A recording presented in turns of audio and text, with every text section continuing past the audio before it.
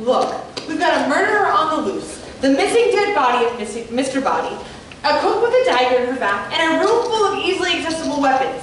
A candlestick, a wrench, a rope, a revolver, and hey, where's the lead pipe?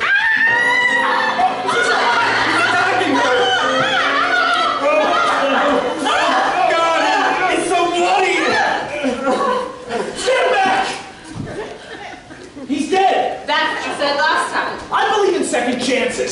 Mr. Boddy, dead again? I'm going to faint! Oh, I'll catch you. Sorry. Mrs. Peacock? Yes? Where did this happen? In the bathroom. I opened the door and there he was. At first I thought he was attacking me, but then I realized he'd been propped up against the doorframe, dead, just waiting to fall on someone. Who would do such a thing? It takes a lot of guts to kill someone twice. That's what we call overkill. But why? What's the difference?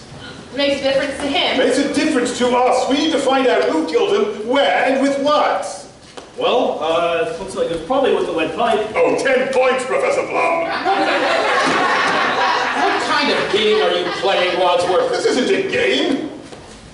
You had the lead pipe. I dropped it when we were running to the kitchen. Oh, people don't just drop murder weapons. I didn't know it was a murder weapon when I dropped it. So anyone could have picked it up? Yes, anyone could have picked it up, but who did? Who did pick it up? Who did pick up the lead pipe and brutally murdered Mr. Boddy until he was dead and bloodied all over the bathroom? Who did it? Who? Hold it, Butler. While you lose your marbles, I'm over here trying to do something useful. Have you all forgotten about the evidence against us?